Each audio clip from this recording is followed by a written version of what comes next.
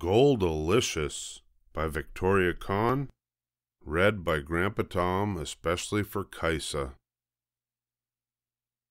I was putting on flowers on the mane of my pet unicorn. "Pinkalicious, why are you dropping flowers on the rug?" asked Mommy. "I'm not dropping flowers. I'm getting Goldie ready for the unicorn ball," I said, prancing around the room. "What unicorn? I don't see any unicorn," said Peter. "She's right here, and she's not any unicorn. She is my unicorn. Her name is Goldilicious, Goldie for short." "Oh, Goldie, you shouldn't have done that on the floor. You know better. Just neigh when you need to go to the potty." "I'm sorry, Peter, but you are stepping right in it," I said. "Mommy, what is Pinkalicious talking about?" whined Peter. "Pinkalicious, it's okay to have an imaginary friend, but maybe it's time to put Goldie back in her stall or take her outside the house where she can run free." "Okay, Mommy. Come on, Goldie. We know where we aren't wanted," I said, galloping out the door. I took Goldie out to perfect her pinkerific pirouette. Goldie is very graceful and has a wonderful sense of balance. We were thinking of joining the majestic Magenta Ballet, but there are only a few extremely special and unique people who can see Goldie, namely me.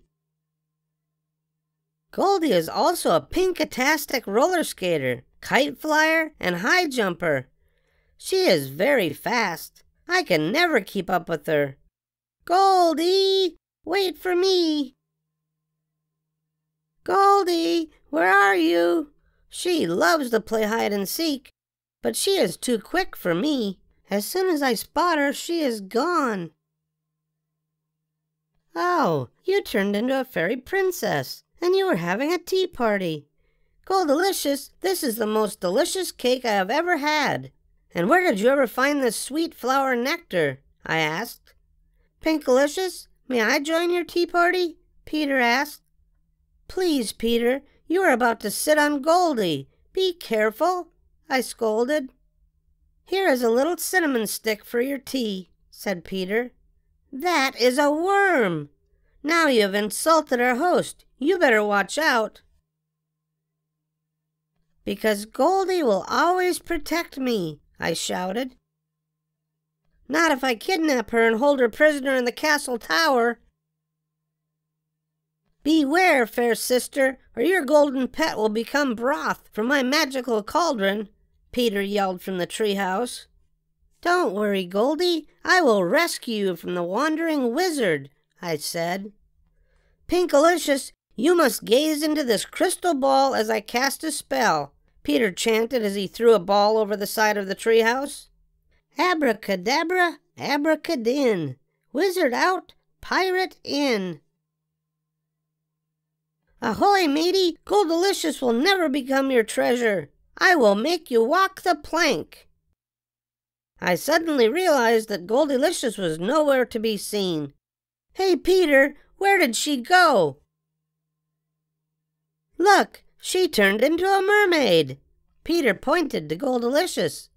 "Oh, that is just her dress-up outfit.